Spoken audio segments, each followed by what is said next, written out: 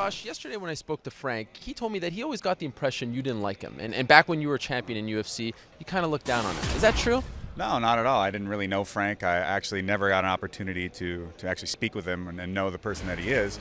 And my experiences where I just remember seeing him early on and just getting, you know, 1,000-yard stare sitting at a table in Vegas and turning to my girlfriend at the time and going, man, I don't know why that guy's got a problem with me, but I guess, you know, maybe it's just the want to be in the position where I'm at. Let's get his take on it. What's the root of all of this? Is he accurate here? Were you giving him that big stare?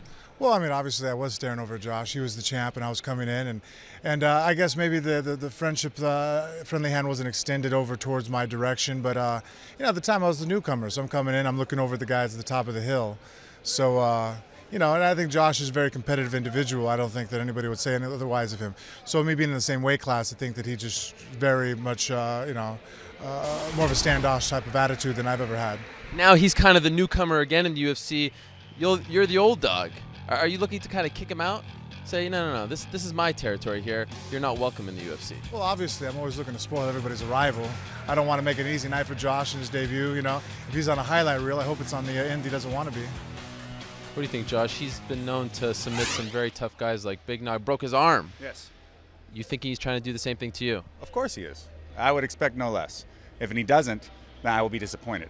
I could say that I am the meat tenderizer for Big Nog for everybody else at this point. I put him through some real hell, but at the end of the day, fights are fights, and you want the best not only out of yourself but out of your opponent, because at least that day you can say that you beat the best that someone had to offer.